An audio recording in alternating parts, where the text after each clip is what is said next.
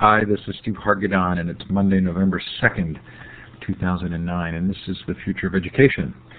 It's not daylight savings time anymore, so I apologize if you got the notice from me today and it still said Pacific or Eastern Daylight Time. I'm going to have to shift gears here. It is standard time, and if you're here at the right time, and we appreciate it. Our special guests today are Katherine Mackey and Michael Horn from Innosight Institute, and they're here to discuss their new report on Florida virtual schools. So let's welcome them with a little clapping hand. This is your first actual use of interacting in this session today. There's a little clapping hand down at the bottom of the participant window. You'll get a chance to use that more today, I'm sure. Welcome, Michael and Katherine. Thank you. It's a pleasure for both of us to be here, and thank you for the opportunity, Steve. Well, it's very selfish of me to have you back on. I really like what you're doing and appreciate that work, and I'm glad to be able to help it in any way that I can and also bring some visibility to it. This session is being recorded, so if you would like to listen to it later, you know someone who wanted to, it will be in the original event page that you used to come to this, or just go to futureofeducation.com or learncentral.org to find it. I'm going to start by giving a brief overview of the environment, the Illuminate environment here. Future of Education is supported by Illuminate. I do work for Illuminate, and my project at Illuminate is called learncentral.org. And it's a social network for educators, an educational network. It has Illuminate built in. You can hold events like this. You can connect with other people through smaller Illuminate sessions, and there's a lot of fun in there. So please do visit learncentral.org. Coming up on the series, actually on Saturday as part of Classroom 2.0 Live, and Peggy George is in the room, and she's one of the co-hosts of that, but I don't think she's going to be there on Saturday. But Saturday morning, this coming Saturday morning, I'm going to talk about educational social networking. I'm releasing a white paper on it this week, and it should be a lot of fun to talk about. On November 9th, apropos to our discussion today for sure, is the Not School group from the UK and Michigan. I'll be on talking directly about the Not School program. November 10th, Henry Jenkins. November 11th, Halverson and Collins on their book Rethinking Education in the Age of Technology. November 12th, Larry Cuban from Stanford. November 19th, Howard Rheingold is back again for more brainstorming. Then in December, Dan Willingham on Why Students Don't Like School, Bob Compton on 2 Million Minutes, although Bob's going to have to reschedule that, so it will probably be in January. December 3rd, Curtis Bonk on The World is Open, Angela Myers on Classroom Habitudes, and then Sherry Toledo on the Web 2.0 Education Survey that she's run. Lots of fun coming up. More Howard Rheingold, James Paul G., Clay Shirky, Doc Searles, Tim Magner, David Thornburg, Dennis Litkey, and just confirmed Sir Ken Robinson. So that should be a lot of fun. If this is your first time at Illuminate, you have some ways to interact here. This is a participative environment. You'll notice the participant window shows you who else is here. You can send messages in the chat to everybody. You can also send messages to another individual who's in the session, but do be aware that the moderators, Michael, Katherine, and I, will actually see those, so they're not fully private. Below the participant window are some ways to respond without talking. If you just want to clap your hand like we did earlier, or use a smiley face. There's a confused or frowny look, and then a thumbs down. There's a bigger button to the left of that hand with a green up arrow. Clicking on that says you want the microphone, which we're glad to do later, so please feel free to do that, and then we'll have you take the mic. If you think you'd like to ask a question through the microphone, do be sure to go up now to Tools Audio, run the audio setup wizard to make sure your mic is configured correctly. The whiteboard to the right, we're not going to use much today, but we will use it for a second just to allow you to tell us where you're listening from. I'm going to give you all permissions to modify that board, and you do so by clicking on the little wand with the red star at the end, and then you click on the map to let us know where you're listening from. And I was thinking we might be a US-only audience today, but look at that. Canada and France. And anybody else want to shout out where they're listening from? Hawaii. I think that's you, Davila, right?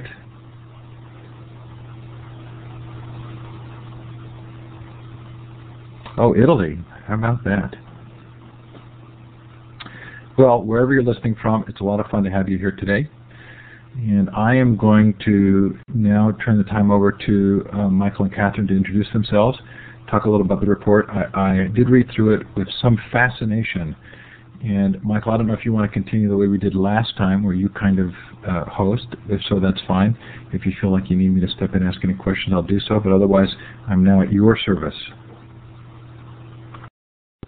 And that is quite an introduction, Steve, to put you at our service. But we're fortunate to have you there, and fortunate that you continue to host this amazing series. You've already seen the comments, just marveling at the people, not least of you yourself on November 7th, which we'll all look forward to tuning into. So as mentioned, my name is Michael Horn. I'm the Executive Director of Education of Innosight Institute, and which is a nonprofit think tank devoted to applying the theories of disruptive innovation, which were developed by Clayton Christensen of the Harvard Business School to suggest solutions to problems in the social sector. We came out with the book Disrupting Class about 1.5 years ago that framed a lot of these ideas and discussed a lot of these theories. And what we've been embarking on in the last several months, and will be for many, many more months, we hope, is authoring case studies that at a much deeper level detail what these disruptive innovations in education look like, and start to allow us to see how we might foster them and move them more and more toward a student-centric system. But at the most basic guide, we are trying to describe this phenomenon. I've been lucky to have at my side for the last year and change now, Katherine Mackey as a research fellow at Innosight Institute. Katherine comes to us from having an extensive experience in education, from publishing house to a teacher in Utah to a master's degree from the Harvard Graduate School of Education. And so we've been lucky to have her. And thank you for joining us today, Katherine, on this interview. Thank you. I'm so happy to be here. What we want to start with, this case study focused on the Florida Virtual School, Katherine, and I think there's a lot of interesting elements, but just to start us off on it, can you give us an idea of really what is the Florida Virtual School today? If someone came in and didn't know anything about it, how would you describe what the Florida Virtual School is? The Florida Virtual School is a supplemental online program. It serves students in Florida, nationally and globally. It's free for Florida students, whether they are public school students, private school students, or homeschool students. And then students outside of Florida can pay for the courses. I'm sorry. So Florida Virtual School began in 1997 with only 77 students, and today has over 154,125 students. I mean, in 70,000 different enrollments. So it's an interesting thing that it's an online school that's exploded with this growth that you just alluded to. When you think about the very beginning of it and how it started to get into this growth, where did it start from? It obviously didn't start out hatched out of its shell with all these students enrolled in an online school in Florida. So what are its origins? So the idea for Florida Virtual School actually began separately in 2 Florida school districts. Orange County Public Schools, which is a large urban district in Orlando, an AP computer science teacher wanted to put her course online in order to reach more students in the county, and 2 teachers in the district also wanted to create an online SAT prep class that they hoped would be able to help students in the district prepare for the SAT test better. Meanwhile, in Alachua County Public Schools, which is a rural district in Florida, a man by the name of Bob Muni, who is a businessman and had some of his children were attending schools in Alachua. He came up with the idea on a napkin one day, actually, of creating an online program, learning program that would incorporate business principles.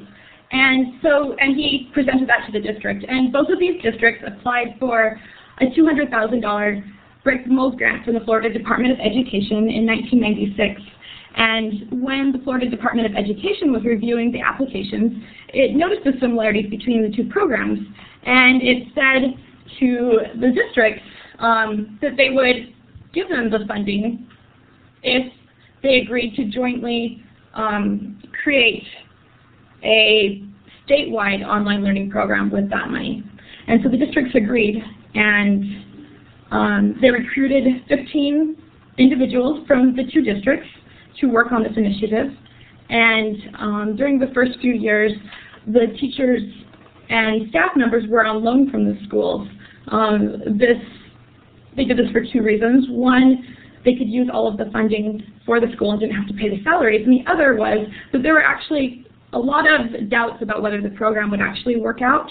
And if it didn't work, then the teachers and the staff members could go back to their prior positions.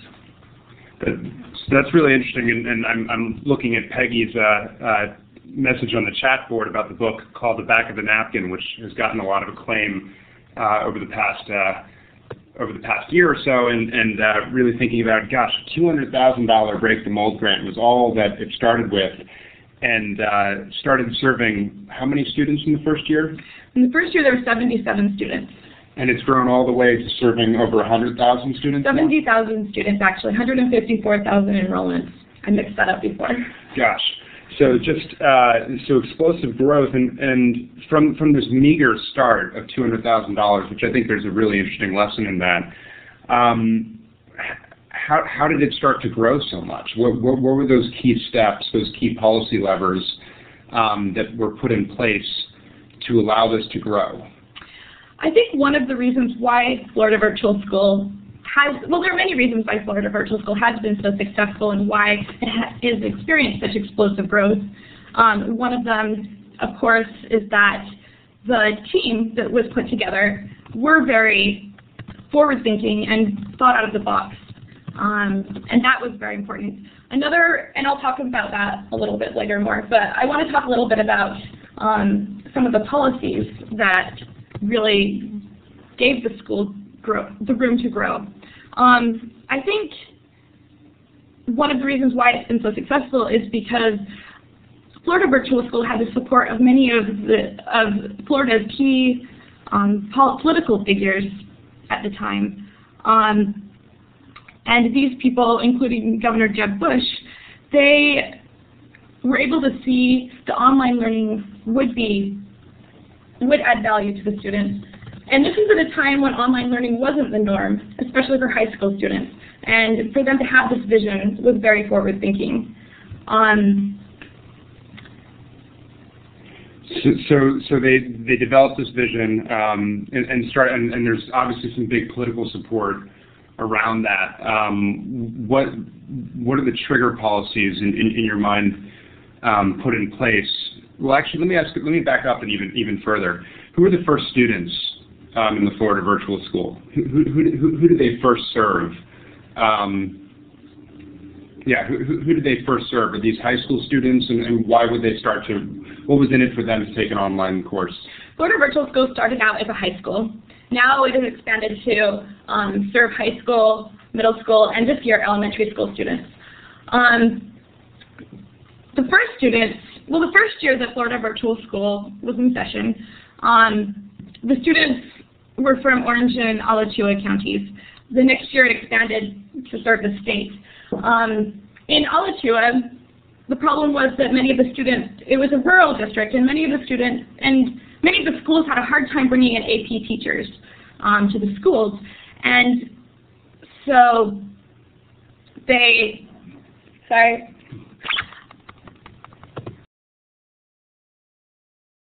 And so one of these key things that you're starting to talk about is that the student experience that from Alachua, they were in rural school districts, so they didn't have courses possible within their schools because they were resource constrained. Mm-hmm. And so they would start to take these online courses because literally they had no other access to them otherwise. So it was classic non-consumption. Exactly. What about in Orange? Was that more of an urban situation? In Orange, it's an urban district, and so what happened is many students would have difficulty getting into classes, because the class sizes were so large that a lot of classes that they needed to take to graduate or that they wanted to take would be filled. And so through Florida Virtual School, these students were able to take courses that they otherwise wouldn't have had an option of taking. So would these be examples like foreign language and things like that might have only been offered at one period during the day or something like that? Exactly. And one of the most popular high school courses actually from Florida Virtual School is PE.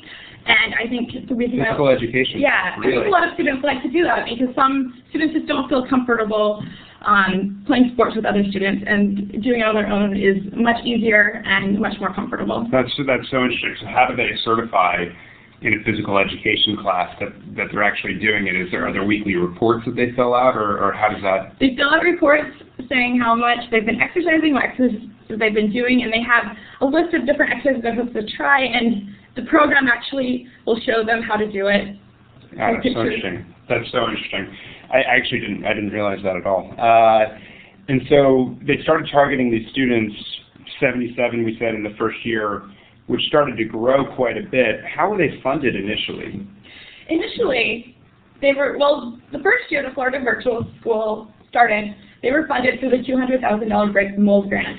And I think it's significant to note that it wasn't a multi-million-dollar investment that started the school. It was a small $200,000 grant. And after that grant expired at the end of 1997, the Florida Department of Education began funding Florida Virtual School as a line item in the state budget. So that means each year the legislature would come together and actually say, we're going to pay you this amount of money in the budget, and they would come up with that number how?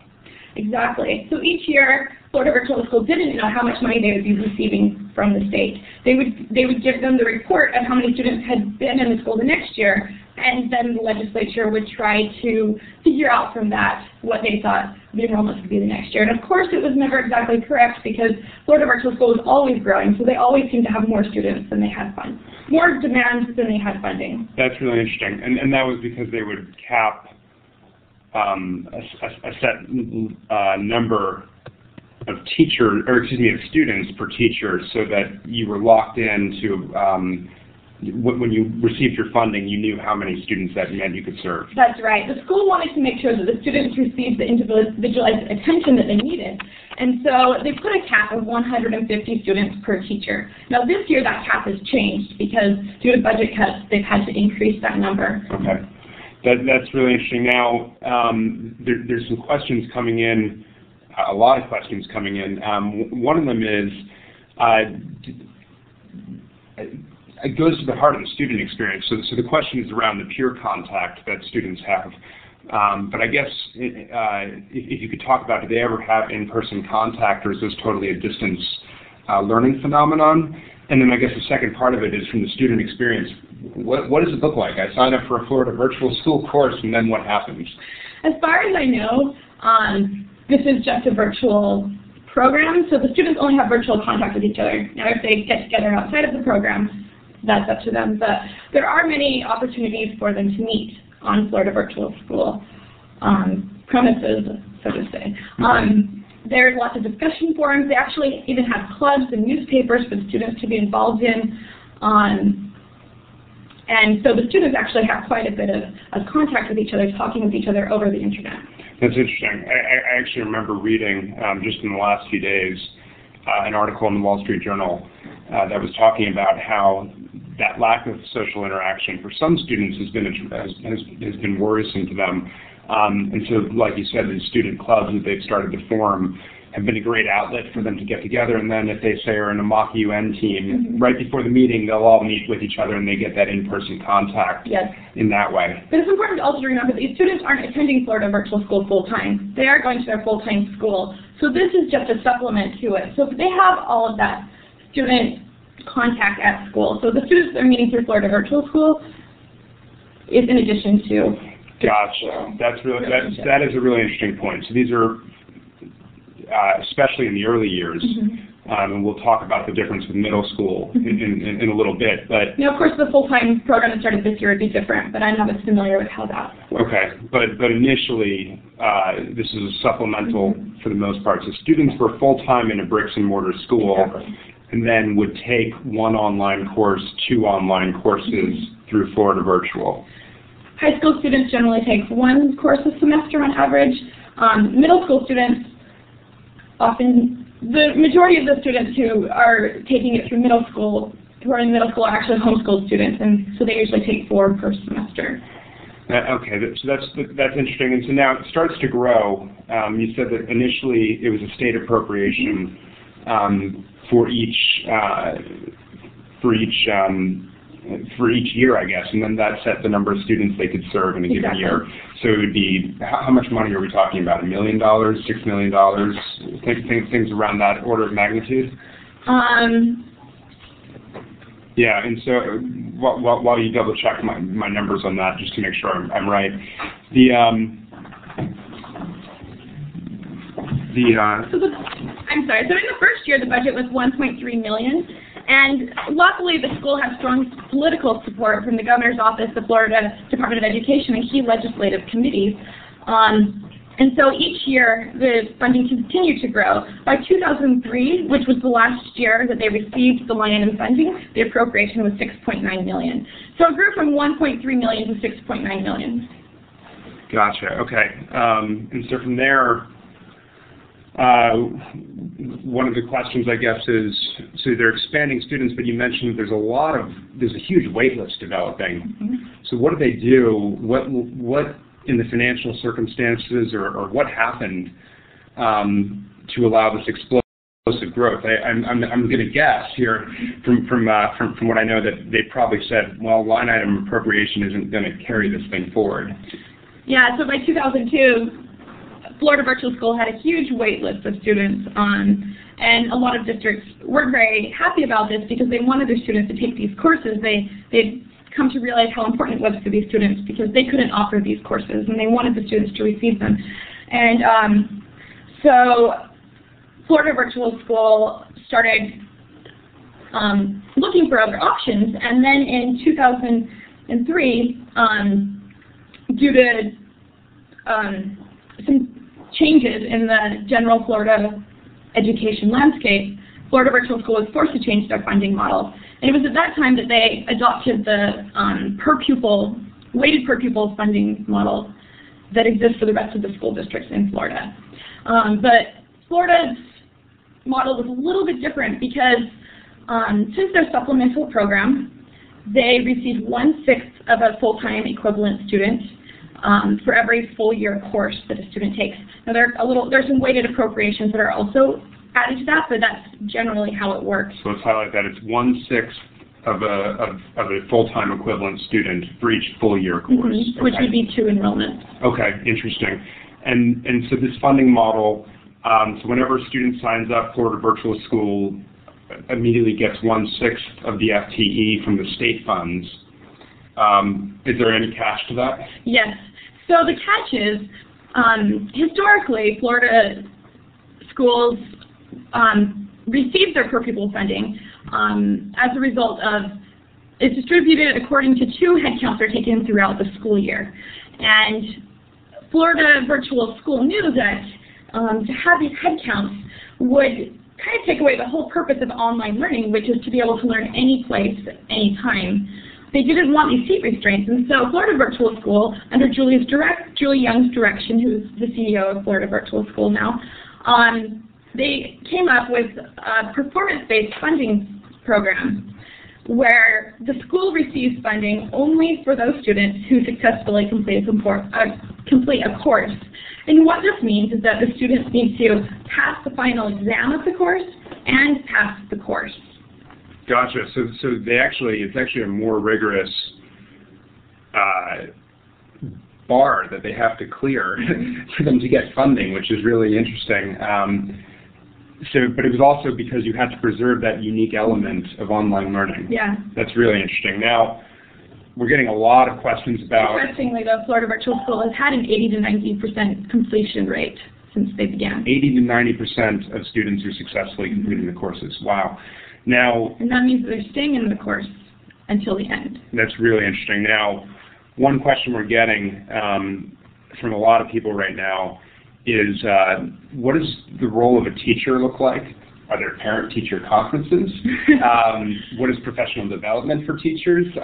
Start with any part of that, and then I'll keep pushing you. Okay, so the teachers work remotely from home. The school sets them up with a computer, with a phone line, with internet connection, and the teachers are required to be available for the students from 8 a.m. to 8 p.m. every single day. It didn't start out that way, but as the school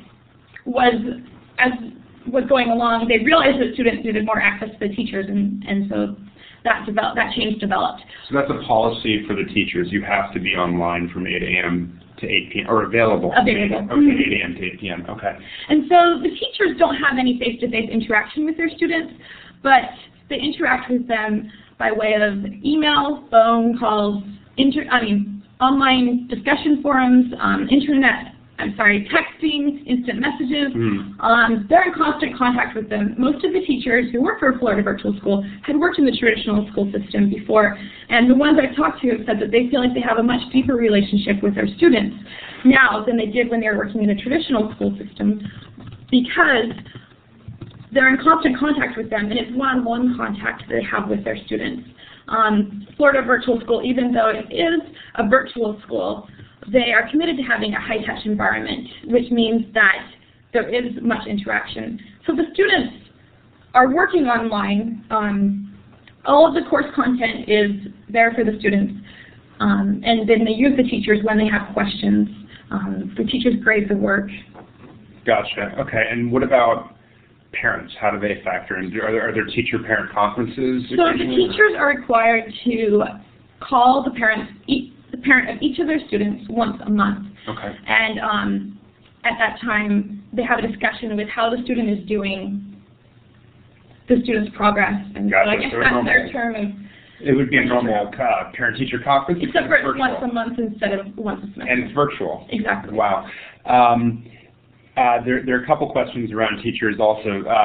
Steve points out that the teachers only have annual contracts. They're not tenured. Exactly.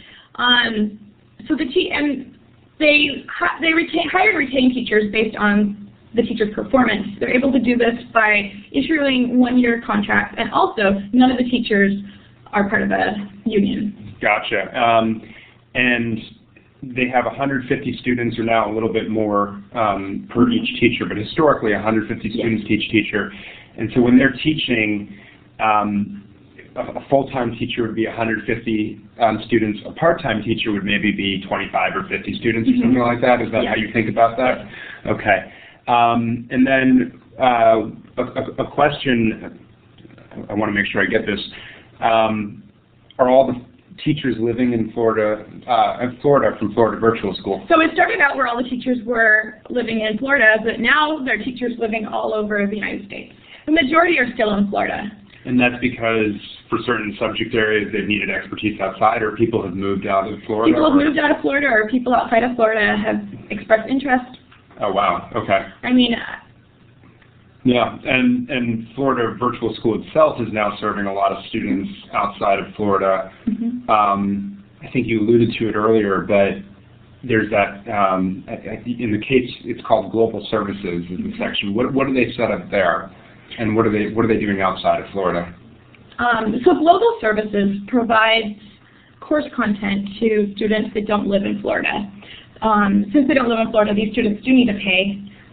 So sometimes it's individual students that will sign up to take courses through Florida Virtual School. Sometimes it's districts or schools that will pay for the content and provide it to their students. And these students take the same courses that the Florida students take. They work with Florida Virtual School teachers. Gotcha. They're actually special global services teachers, but it's within the auspices of Florida Virtual School. But you could also buy the curriculum from Florida Virtual School and offer it with your local teachers or something like that. And that's through the franchises. Okay. Florida set up a number of franchises. At the time when they had many students on wait lists, some of the districts really wanted their students, some of the larger districts wanted their students to be able to take classes, and so that Broward County, for example, approached Florida Virtual School and said, can we have our own teachers teach the students these courses? And then they started setting up franchises, and I think right now they have about 8 franchises in Florida. And with the franchises, Florida Virtual School gives this district the curriculum. The district hires the teachers and to teach that curriculum to the students in the district. That's great. Now, Gary's asking a question of, does the state of Florida issue the diploma? And I think the answer to that is, until recently, until this year, in fact, it's never been a diploma granting institution. It's still not a diploma granting institution. Initially, Florida Virtual School, when Julie and her team were creating the school, they wanted to have a diploma granting full-time institution, and there was a lot of concern among educators in Florida that Florida Virtual School would take over the traditional schools, and so sort of to mitigate the fear, they decided to create a supplemental program instead. And since then, they've thought of issuing diplomas, and every time they ask the students say, no, we don't want a diploma granting program. We like it this way. That's interesting. Something that I picked up in reading the course was, in reading the case, was that not going the diploma granting route initially actually led them to be much more welcomed by the districts within Florida because they didn't see it as encroaching upon their turf. Yes, so the line item funding model, which they adopted after the grant ran out, was actually very good for Florida when it was first starting out, because the way it worked is Florida Virtual School received so much money for their students to be able to take courses. And when these students took the courses, the schools weren't losing any money. So the schools didn't see Florida Virtual School as a threat. And this sort of gave Florida Virtual School a shelter in which they were able to grow the program and to develop the courses and prove that they were able to provide value to the students. And the schools saw them as a great help. So by the time Florida Virtual School went to that, began competing against the schools for per pupil funding, the schools actually, they were afraid, Florida Virtual School was afraid the schools would be upset, and nothing happened. The schools knew that Florida Virtual School was a great school and was providing services to their students, and didn't mind losing that small amount of money that they were. It's worth going over this point that Steve just brought up, that the list of reasons Florida Virtual School was accepted by regular schools really is worth going over. So if I'm hearing you right, one of the first things is that they were not diploma granting early on. The second thing was that they had a very different value proposition, which was, we're going to help make the rural schools and the urban schools that exist today even better by being able to better serve their own students. And then a third thing that you just brought up was that the initial funding model actually did not compete directly against the schools. It wasn't stealing money from them or as a lot of charters are set up to do, because they were still owning the students and they were still keeping the funds. Am I reading that correctly? That's correct. Are there other things, or those are the three principal things that contributed to it, or am I missing anything? Those are the three principles that contributed to the schools not feeling that Florida Virtual School is taking away their competition. Gotcha. And then Steve obviously quickly pointed out that there was another thing that helped, which was that there was a lot of growing enrollment. Rob, I see in there, stealing is an unfair characterization. Better serving the needs of students is a better term. I think it's an interesting point, though, that I want to sit on for a second, if I may, which is that from the perspective of these schools, it is stealing. And one of the, and as abhorrent as that might be, and misguided characterization as it might be in some cases, that is the perspective, I think. And one of the powers of disruptive innovation specifically is that you go where the existing system is motivated not to go. And it's happy that you're there. And I think that's really the symbiotic relationship that the Florida Virtual School set up inside the state of Florida was this very symbiotic relationship where they said, yes, help us, and it was a welcoming one for the most part. There have obviously been some hiccups, but for the most part, it's been that relationship of we're helping you to better serve your students. And also, Florida Virtual School is providing the courses that the brick and mortar schools aren't able to provide to their students. Yeah, no, so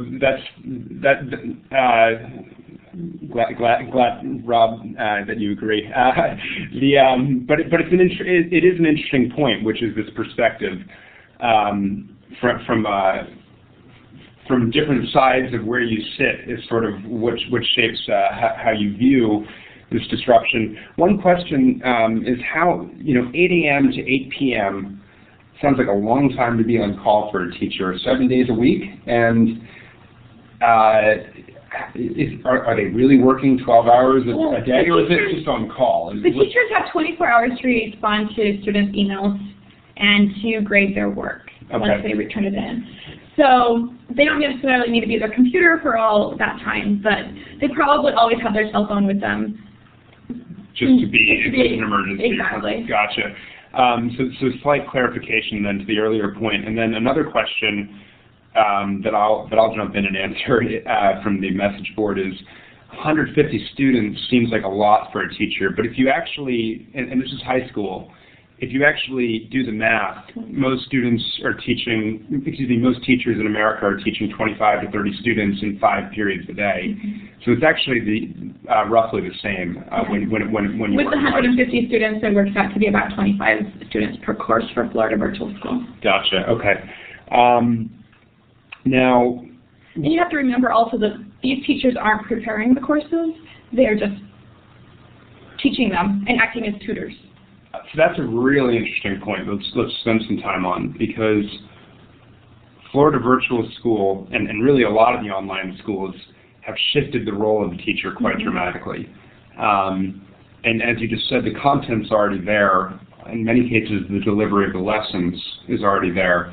So what does a teacher do? What is their role throughout the day? So the teacher's primary role is to act as a tutor for the students, to work one-on-one with them when they have questions, to make sure they understand the work. If they need additional help, they bring in additional materials for them. They find ways to work with the student where the student will learn best. Gotcha. So it's much more of a one-on-one role. Now, I know Florida Virtual School has more constructivist elements of the curriculum, perhaps, than other places, so more project-based learning and things like that. So are there a lot of group facilitations of discussions among students that they might also do and things like that? They have a lot of discussion boards that the students and the teachers participate in. One of the teachers, for example, might have an Illuminate session where all the students log on and they use that. Gotcha. Now, I think it was just summarized very, very nicely by Robbie on the board, which is that the teacher shifts really to becoming a facilitator of learning much more than a stand and deliver model. Now, in terms of the virtual credits, I'll take this.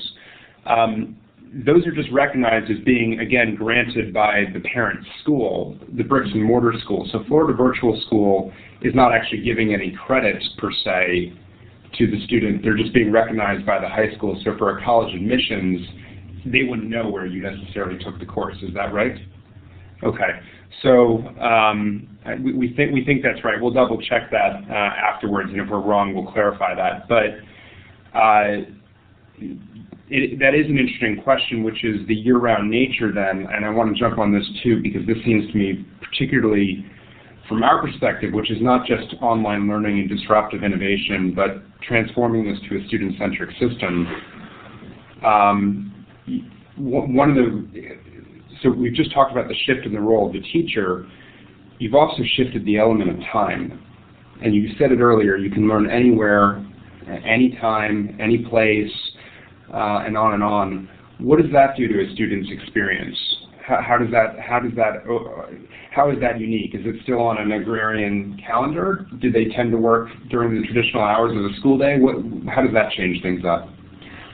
It gives the students a lot more freedom to be able to work when and where they want to.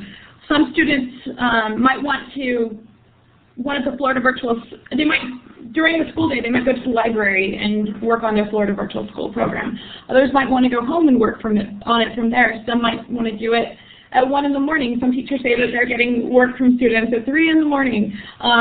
Maybe on the weekends is when they want to work. And some students might be bored in their class and think, oh, I can do this faster and complete the course really quickly, while some, their course might be too difficult for them and they need to go a little slower. And this way the student doesn't feel any pressure to work at the same pace as the other students in the class. Steve just made a joke about how it sounds like how he works. It certainly describes me as well. So, as much to the chagrin of people who work with me, like Katherine. But so that's an interesting point, which is it's something that's well understood that everyone learns differently. Everyone certainly works differently.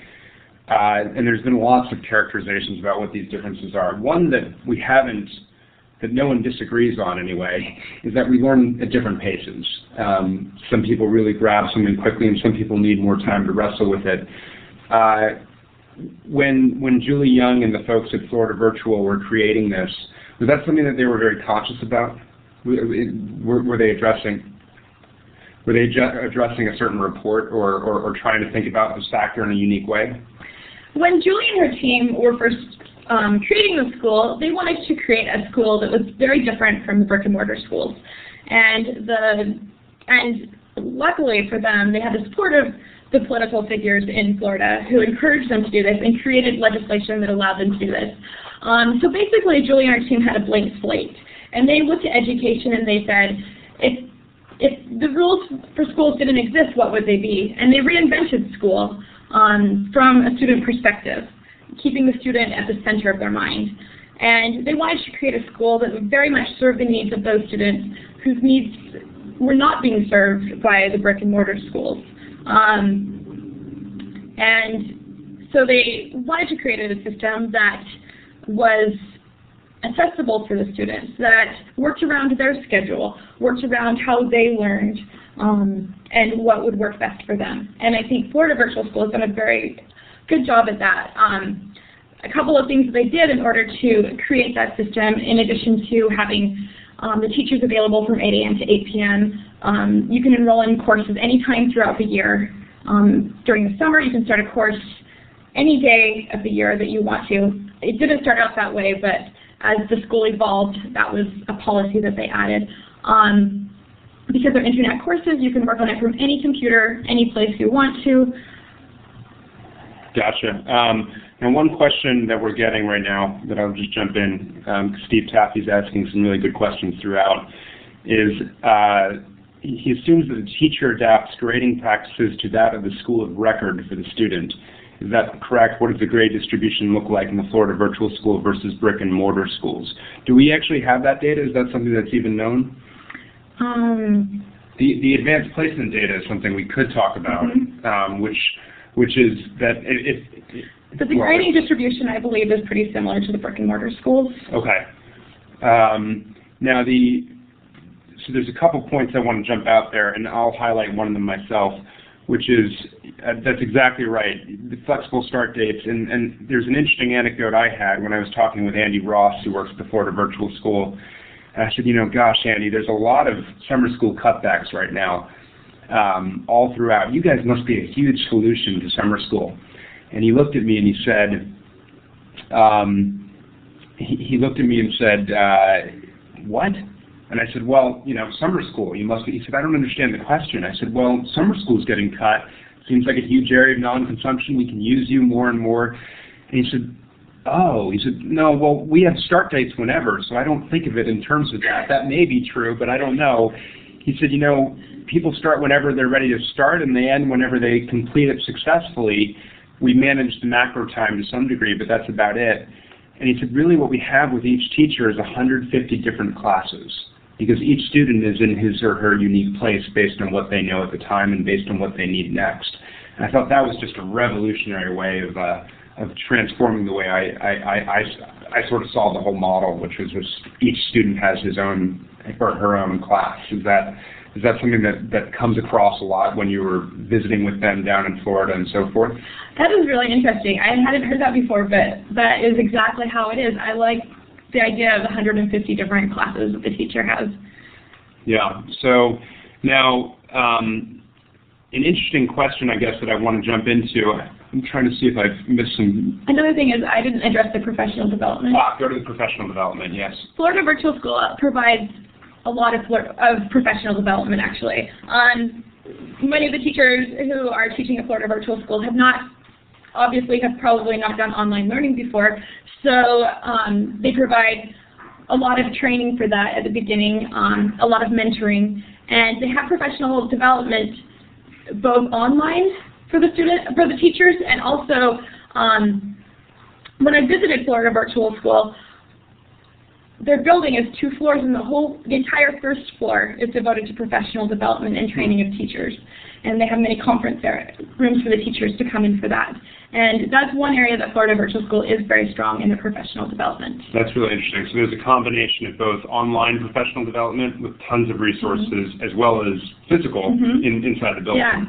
Now, when they think about assessing the job that this teacher has done and so forth, have they built tools to assess this, or how do they go about that? They have, in the same way that the students and the teachers don't have, the students and the teachers don't have face-to-face interaction, neither do the administrators and the teachers.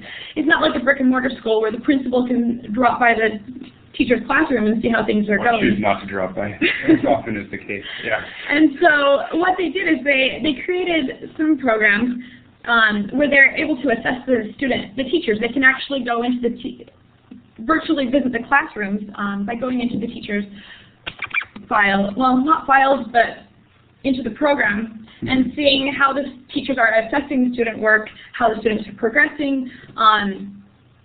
Basically, anything that happens in the class, the administrators have access to. Gotcha. And now Dave's chiming in there. I appreciate it, Dave, so that you're clarifying that all teachers are really in a class so that they can communicate with each other and share screens and so forth. One question is, do the teachers have to live in Florida to work at the school? And we answered that earlier, but just to reiterate what I heard you say was that most of the teachers do live in Florida, but not all, and that's been because teachers have moved out of the state, others have caught wind of it and wanted to work for them, and the third reason was in certain specialties that they wanted to offer a specific course, they needed to go outside Florida to get the teachers. Those are the three, now, let's see where to go from here. The results. How do the students do in Florida Virtual School? You already said that 80 to 90% completion rates, the completion rates phenomenal. Are really great. It's difficult because we can't look at the state tests that the Florida students take, because many of the students are also attend private schools or homeschooled, and so we only have results for the public school students. So we weren't able to look at those tests, but we were able to look at the AP results, and it's pretty astounding what we have seen. Students that took Florida Virtual School AP classes performed remarkably well. In almost every subject, Florida Virtual School students performed better than Florida students, and oftentimes even better than the nation. So if you look at page 16 of the case study, if you have access to that, yeah, there's a great chart. There's a great chart in there on page 16 if you download it. That gives that distribution of how they've outperformed both Florida as well as the country on advanced placement courses. There's some questions right now that it may be around, has there been methodology for creating shared space for students to help each other in study groups and so forth? There's a teacher in this room right now, Dave, who's answering a lot of these questions, so I think we should probably defer to Dave. I don't know if we can give the mic, actually, Steve, to him, but that might be helpful to give a bit of a.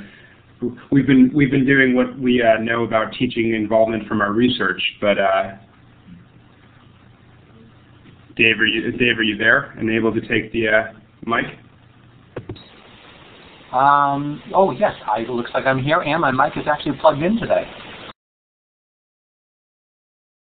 Great. If you could address that question about creating shared space for the students to participate in study groups with each other and how teachers would set up discussions and so forth, I think that'd be really helpful because that question has appeared several times.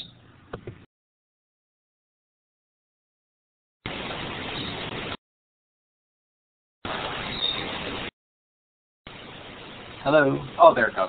I've done it a couple times where I've assigned a virtual room for some students and gone in there and helped out with some things for a virtual class or for hold on just a second here. There we go. Now I'm sitting down. I've done it a couple times where I've gone in to work with some students all at once. I mainly teach some math classes. I teach both middle school and Algebra 1. So when I've had students that are working on the same areas and they both need some tutoring or some help with the similar concepts, I'll bring them in together. But usually it's just done as a one-on-one. And I've used a combination of the phone and the whiteboards as well as, I'm not sure what other people are using. We're using Wimba, the Wimba suite for things, so I've used Pronto for it. The other thing is, I don't know if anybody's talked yet, maybe I missed it, about the way the curriculum is delivered or the lessons are delivered, because I think that's something that that needs to be explained so that people understand just why you don't always have to do like a large classroom presentation, or they're working with 150 students isn't the same as if you have 150 in one classroom at the same time in a brick and mortar. Basically, the way the lessons are delivered is they're set up in modules which are similar to chapters, where each module is broken into lessons. And the student will go at their own pace, so they'll start at Module 1, Lesson 1, and then they'll read through their lesson, and there's tabs at the top of the screen where they'll be able to go from the lesson to some exercises, to some practice materials, and at the end of every lesson there's an assessment, which isn't necessarily a test or a quiz, of course. It's a way for the student to see how they're doing, and a lot of that is automatically graded for them, so they get immediate feedback on how they're doing. Ours is set up so that they can go back in and take any assessments at a second time, because we're more interested in, do they get the concept at some point, not do they get it that very first time they tried it. So it goes on that sort of model. When a student, and some of the questions do have to be graded by the teacher, so I'll be able to go in and I can review how the student did. I can see their work, they can submit things, they can submit a Word document or another type of word processing file to me. They also can go in and just type in a response so I can see the responses that way. And it really helps me get a feel for how they're doing, because where I'm teaching math classes, they're not just putting in answers, they're actually showing their work and typing each line out. And I think sometimes because they've done it on paper, now they're copying it into the computer in order to send it to me, it's really helping them because it's slowing them down. They're able to see how they're doing their work as well. And then I can go ahead and review that, and I can find where the problems are. I just had a student tonight, I just got off the phone with him, the actual phone, right before the presentation started, where he was doing, he had some word problems, and he had correctly arrived at a formula to help him understand how to solve the problem, but he had the answer to the math problem as opposed to the solution to the word problem. So it was going and talking about the differences between that, and he totally got it and was able to go and adjust his answers and send them right back into me. So it's really helped with that, but the tutoring or the one-on-one with the students, it doesn't happen where you talk to every single student every single day. You may talk to 10 on one day, 15 the next day, then have 2 days where you only talk to a couple each. So I'm going to release the mic now and let somebody else go. Dave, that was absolutely great. Really, really appreciate it. And I think that did a great job of sketching out how different this teaching environment is from the standard bricks and mortar environment, and obviously hybrid ones have increasingly become like this, and I think that's a lot of the pioneering now, but I think that's really, really helpful. One thing I think that also jumped out of what you said was students get immediate feedback of how they're doing, which is really helpful because right now in the traditional system, feedback often only comes, every few weeks whenever you have a test. And then the test is designed so that a large percentage of students actually fail, which doesn't make them feel particularly good about themselves. Clayton and I and Curtis Johnson are actually going to be coming out with a new chapter of Disrupting Class in the next few months or so, in which we will be talking a lot about this idea of what's the fundamental job to be done of the student. And to that end, there was a question, Katherine, student satisfaction. How does Florida Virtual School think about that? If they're still keeping the student in the center as they design this, how do they think about satisfaction? When Florida Virtual School started the program, they were very concerned about the satisfaction of the student, and that has not changed. It still remains a very student-centric school. At the end of each course, students must fill out a survey that asks questions about their satisfaction with the teacher, with the program, why they are taking a Florida Virtual School course. These responses help the school figure out how to better serve its students, what kind of courses they might need to add, and why students are using the courses, and if they're learning from them. Now, one of the things I think what we see from the student satisfaction is a couple-fold. One, students like these courses quite a bit, and one of the reasons that you see this explosive growth, and if you download the case study, you'll see it on page, let me get the exact page number, it's page 13. It's just fascinating how from just 77 enrollments in the most recent year completed, it's boomed up to about 154,000 enrollments. And if you look at it and think about that S-curve in Disrupting Class, it looks quite a bit like it. And it's because, if I can jump in from what I've heard you say today, Katherine, by switching to a model that allowed for organic growth, you could really see these students want this. And a fascinating thing happened.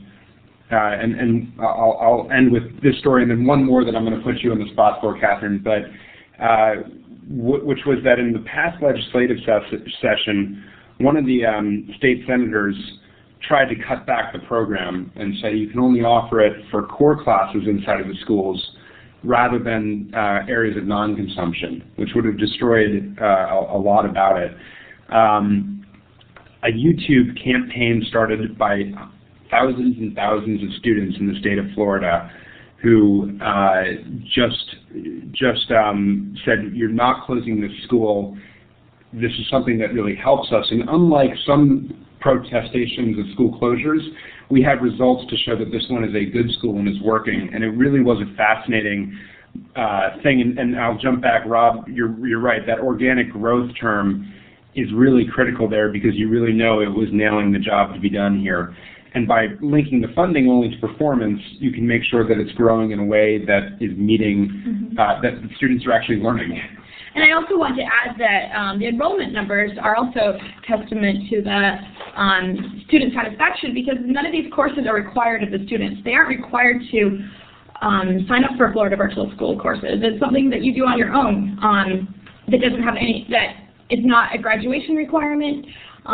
They're doing it because they enjoy the courses, they feel like they're learning from them, and there's no reason why they must stay in these classes or why they must take them. Now, one more thing that I want to, and then we'll conclude on this, Steve. So Florida Virtual School starts out and creates this unbelievable environment and so forth, and recently they've been focusing on working to make the work more engaging itself. They've debuted a whole new course in the past year that really blows my mind. Can you tell us a little bit about that? Yeah, it's really exciting. Florida Virtual School they've been thinking about it. They say learning can be fun. There's no reason why it needs to be a torturous process for the students. And so one thing that they have been experimenting with is a new program called Conspiracy Code. And what it is it's the first complete online game-based course for high school students. So what it is it's basically a computer game that students learn American history through. How it works is each student is 2 characters, and they must go through and they must save 10 pieces of corrupted American history. Some people will argue that American history has already been corrupted, but but nevertheless, so we're running out of time, I know, and people have been really fortunate here. But if you log on and search for conspiracy code on Google, I think it will blow people's mind about how rich an environment Florida Virtual School, in partnership with 360 Ed, have created this, and it really blows your mind. Yeah, and this summer was when this fall, I guess, actually was when they debuted this game, and so it'll be interesting to see how it turns out. And they are doing some of the universities are doing some research to see how it affects the brain waves of the students, to see if they are learning from it. Yeah, it's going to be fascinating, like Katherine just said, brain studies as well as studies on the efficacy and the results, and are they actually learning. And I think we're going to learn a lot, because game-based learning has been something that people have been excited about for a long time. And here we have a full course based on it not for everyone. There's another American history course if you prefer a more traditional path. But for many people, I think this will really turn them on to learning. So it's an exciting path. Steve, I'm going to give the mic back to you, but one moment, which is thank you for the opportunity. Thank you, Katherine, for all of your work. And just look at this lineup up there right now. Steve on Saturday, Larry Cuban, Halverson, Tim Magner, Dennis Lipke, Ken Robinson. I'm just drooling. So thank you so much, Steve, for the opportunity to be a part of your session. Oh, it was a pleasure tonight, especially. Katherine, really appreciate your coming on. Love the report, love the session. So much to learn there. Obviously a very dynamic set of questions, and I think we got to most of them. So I'm going to clap. Others are clapping there. Thank you for coming on tonight. Thanks to those of you who attended. You do see we have a fun lineup, so please do join us again. Michael and Katherine, final thanks to you. Do note that when you leave the session, everybody, a survey will come up, and it helps us if you fill that out to let us know what you thought and what we could do differently. So thanks again, everybody. Thanks, Michael. Thanks, Katherine. And I'll go ahead and leave the room open for a few minutes, but in order for the recording to process, we do have to have you leave. So when you're ready to go, just click File and Exit, or close the window down. Have a great evening, everyone. So, Michael, is that you recommending the Innovator's Prescription? It's a book about healthcare, and that Clayton wrote with our colleague Jason Wong, who co-founded Innosight Institute with me, and the late Jerome Grossman. But idea for idea, it's just a fascinating book about healthcare, and I think they bring in a lot of themes that are very applicable to education too. Okay, thanks for adding to the already huge stack on my desk. That's what we're here for. You guys did a great job tonight. That was really, really fun. So I really appreciate your doing it. I think it's great for the audience, and I really get a lot out of it personally. Okay, so I'm going to close this down, and Michael, I'll look forward to seeing you online.